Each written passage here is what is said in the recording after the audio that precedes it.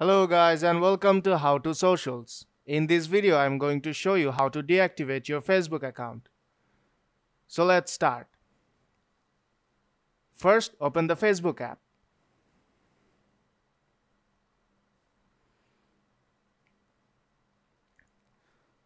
Now tap on three bars on top right corner. Scroll down a little bit, tap on Settings and Privacy and go to Settings. Now tap on Personal Information.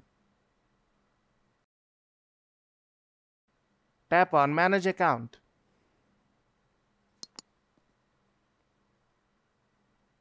Here you will see the option to deactivate your account. Now tap on Deactivate.